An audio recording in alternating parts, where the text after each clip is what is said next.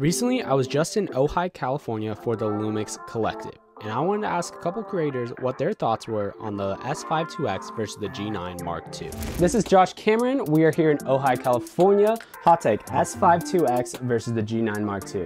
What are some of your thoughts, opinions? Do you prefer one over the other? I feel like the G9 Mark II is as far as they have been able to take Micro Four Thirds so far, but I feel like the S5iiX is just the beginning of where they're about to take full frame. So one to me is sort of like an end product, and one's a sort of we're just getting started product. But they're both amazing, man. I just wish that we have 4K 120. I know. Yeah. That'd be nice. Yeah. And Open Gate 60. I know, but yeah, of course. I mean, there's so many things that the Micro Four Thirds system is better for. It's smaller, you have smaller lenses, higher frame rates, less processing, not as much memory needed, all that sort of stuff, right? But the full frame image quality is still, you're never gonna not get a better image from a full frame sensor. That's just the way it is, you know? So like they're both amazing and you can get like amazing results with either one, right?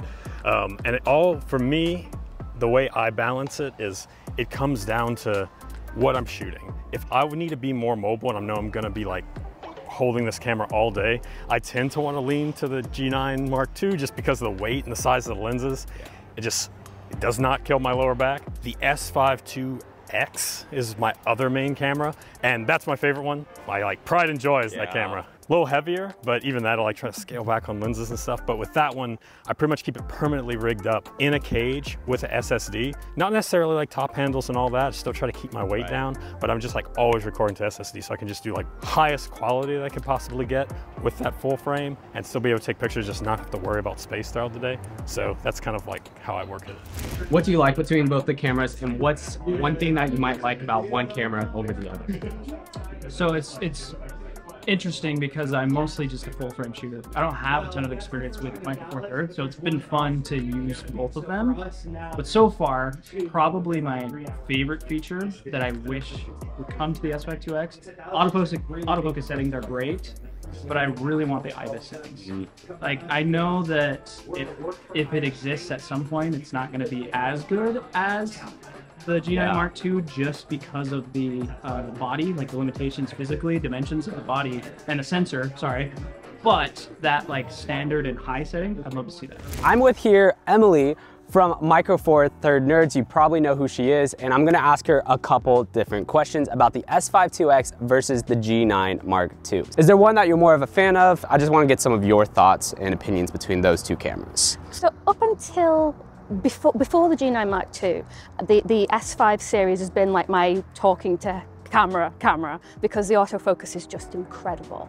But now I'm really happy that the G9 Mark II has sort of caught up, and now I really do see it as like an everything camera. It's small enough to travel with, you've got really good burst modes, recognition features, so I am team G9 Mark II quite predictably. I feel like you have to with that name too, that's your channel. That's it, I'm in now.